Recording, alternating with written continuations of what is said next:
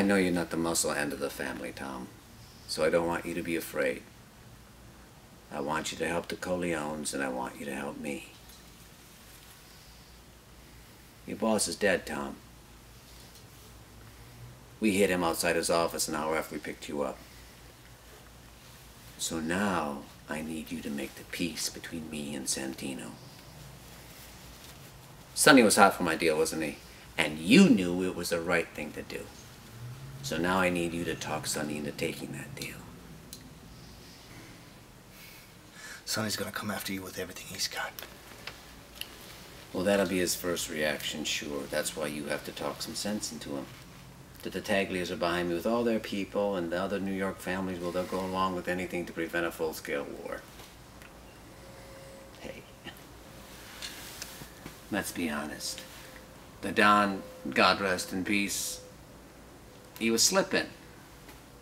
10 years ago, could I have ever gotten to the Don? Huh? Well, now he's dead.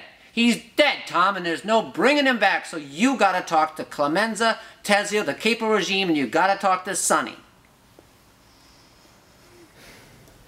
Even if I convince Sonny and the rest, you're never gonna stop Luca Brasi.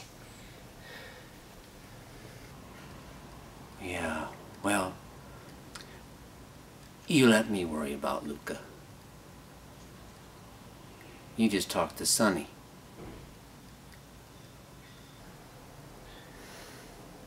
Okay, I'll do my best.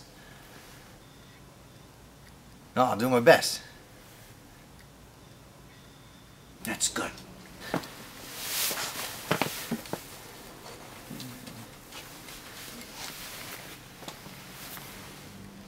I don't like violence. I'm a businessman. And blood is a very big expense.